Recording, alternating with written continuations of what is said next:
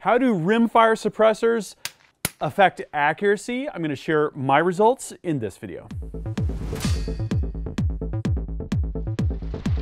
Gavin here from ultimatereloader.com. I've been having a ton of fun with my Anschutz rifle. I've got the 1710 competition in an XLR chassis, and then recently you're going to want to check out the video that I published on this 54.18 bench rest rifle. I've always wanted a bench rest Anschutz rifle. When I was at Anschutz in the underground shooting range they have, I shot my best rimfire group ever, and at that moment I just thought to myself, I gotta get one of these things. So I have a full story. I put the barreled action together with the stock. We do some shooting with it. Here's one of the results that we've got. Quick specs, 20-inch barrel. It's got a matched chamber. I specifically wanted the muzzle threaded half 28 so that I could put a tuner on it and so that I could test suppressors, the theme of this video, right? It's got the 50-18 two-stage trigger, and what I like about this is the second stage is down at the 2.4 to 7 ounce range. It's adjustable, just where I want it to be. It also features a 10-round magazine, which was really handy.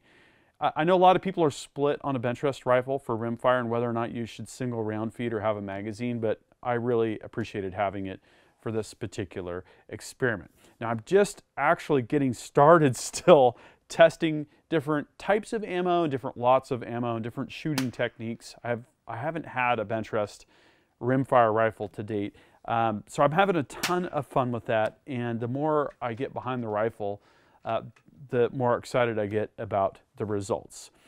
So that's the rifle, and then I have two rimfire suppressors. I've got the CMMG DEFCAN 22, and then I've got the Fodera Armory Alamo, and both of them work really well.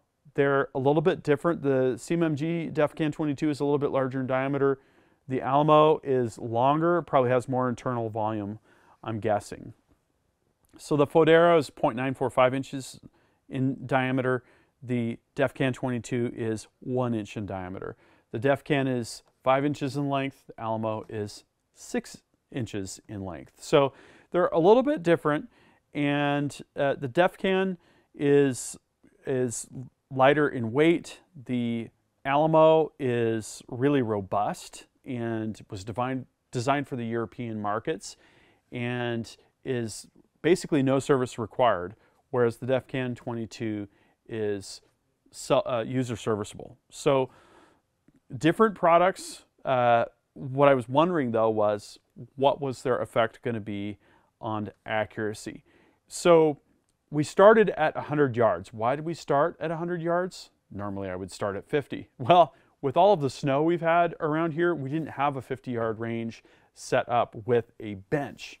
So I went straight to 100. Boom, let's do this, right? Hey, we're on paper. Hey, not far off either. And we looked at different SKUs of ammunition, and here was my philosophy on this.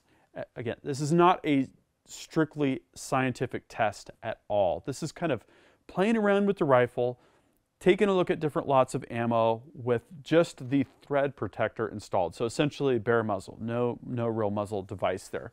Okay, now I'm going far right. So we've got Midas Plus, Center X, and now I'm going with R50. Looking at different groups, looking at my prior results, trying to get a configuration, a lot of ammo and a SKU of ammo that's going to shoot well, and then to shoot it with the DEFCAN 22 and with the Alamo to see how they would compare. After we did the 100-yard shooting, we were able to put together kind of a temporary 50-yard range. So then we shot some of the same ammunition at 50 yards. Now, not all of the tests are the same between 100 yards and 50 yards. So hence, it's not a scientific test. We would need a lot more data sets. We probably want to shoot 10 shot strings, and we'd probably want to shoot, you know, at least 5 or 10 strings for each configuration of ammo and muzzle device. But this was kind of more about, you know, if I go out and do this, what's going to happen? So what we ended up doing was we'd shoot 2 strings for each configuration, and then take the best group from those 2 strings and kind of compare the results. Now, we've just got the long shot LR3 camera system here at Ultimate Reloader, and that helped tremendously, especially at 100 yards for this particular story, because I was having trouble seeing some of the shots on paper. And with the long shot camera system, we have our iPad right there on the shooting bench, and I can see very clearly what's going on. And we're also able to do more filming of our shooting, right? So we've got the groups captured on camera now to share with you so that you can see some of that. And the configurations that we tested, bare muzzle with the def can and with the Fodera, and then we also had 50 yards and 100 yards. So it's kind of a lot of shooting, which is definitely fun. And here's how things ended up from the best group to the worst group. And what's really interesting here is I thought that things were going to fall apart more in terms of MOA, in terms of nonlinear shot dispersion at 100. And that, if you look here, the blue rows with the distance marker there are 100 yards, and the yellow are 50. And you can see they almost alternate going down. So there was no strong representation either way. I thought the MOA would be a little bit better at 50 because of wind or other things. Now, we didn't have a lot of wind. I think we had pretty much still air, which was ideal for this kind of testing. And you'll see here we had MOA results starting at about 0.479 and going all the way up to 1.8 inches. And to be sub half MOA with a rimfire, and those 2 top results were at 100 yards as well, that's really good. Like, that's good for a center fire rifle. It's exceptionally good for a rimfire. And that's what I've found with this particular rifle is if you get the right ammo and the rifle likes the ammo, all rimfires are really selective about the ammo that you feed through them. That's just a thing. This thing shoots absolutely awesome, and it helps us to isolate these factors like which muzzle device that we're using. So what I then did, another interesting note here, you'll see the 2 notes here, 2 identical groups. For the R50 ammo with the def can at 50 yards, the 2 groups, which it looks like it was 0.394, the 2 groups I was measuring with digital calipers were within about 0.003 of an inch. And the same thing happened with Midas Plus and the bare muzzle at 100 yards. Totally crazy. Okay, so let's summarize how things broke down based on the muzzle device configuration. So the bare muzzle did do the best with an average group size of 0.789 MOA. Then we had the DEFCAN 22 with an average group size of 0.973 MOA, and then the Fodera Alamo at 1.199 inches average MOA. Now, some of the groups with the Fodera, like you see the best group here, R50 at 100 yards, 0.560 inches, which is 0.535 MOA. Really, really good. So I was a little surprised that the Fodera was at the bottom, because as I was shooting the groups, I was impressed with it, but there were certain ammo configs where it just fell apart. So, you know, while these results stack this way, I think really it has to do with what ammo, maybe a lot or a skew, does a particular configuration prefer, kind of like when you use a tuner. So there are a lot of variables here, but this does pretty clearly show, at least for my limited data set and for this experiment, that the bare muzzle will give you the best accuracy. Now, if I had a tuner on there, good question. I'm guessing the tuner is going to act like the bare muzzle, but with a different tune, right? And again, lots of different factors kind of at play. So conclusions. Yes, the rimfire suppressors did open up the groups.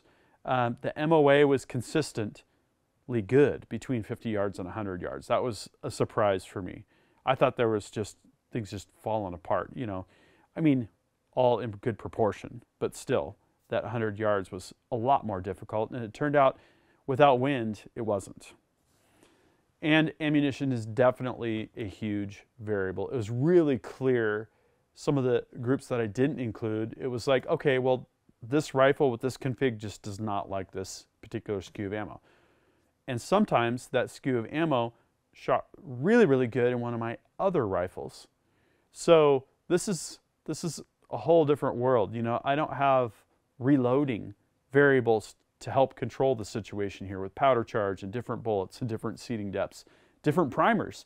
There's none of that here. It's a different game, which is really fun. I'm really, really enjoying this a lot. Some other thoughts. It is possible that the suppressor doesn't inherently change the shot dispersion, but it instead changes the tune of the barrel, which could be overcome with additional ammunition testing and lot testing.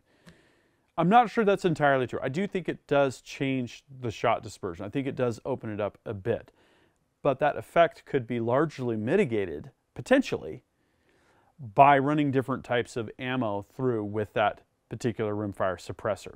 It's just a question for me at this point. Another thought that I had was, I got really, really good results with a 30 cal suppressor on one of my other rifles.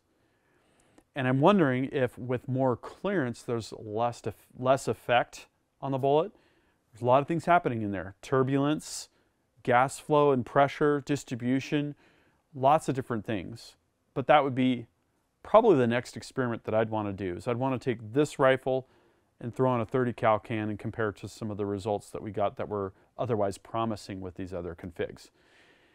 So that's the results of this testing. The guys that commented on my channel, hey, if you throw a rimfire suppressor on, you're going to open up your groups, that did happen this time. What I want to know from you is, what have you observed? What do you think? What's your theory? Drop a comment and we'll start a discussion. There's going to be more cool feature with this rifle and my other rimfire rifles. Really, really good stuff. That concludes this video, and that means it's time to wrap it up. I hope you enjoyed this video. Don't forget to like and subscribe. Also, we're on Facebook, YouTube, Rumble, where we've got unrestricted content, and Instagram. Make sure to follow us on all those channels. Ultimate Reloader also has a commercial solutions division serving law enforcement, the military, and the gun industry. We have some unique capabilities, including a comprehensive suite of recoil testing and evaluation capabilities, trigger profiling, and more. If you're interested in custom rifles like what we build here on the channel or gunsmithing services, you're going to want to go to rifles.ultimatereloader.com and get on the wait list. If you're interested in becoming a professional gunsmith, check out the Sonoran Desert Institute. They've got a degree program, they've got a certificate program, and you can study from home. Learn more at sdi.edu. Thanks again for watching.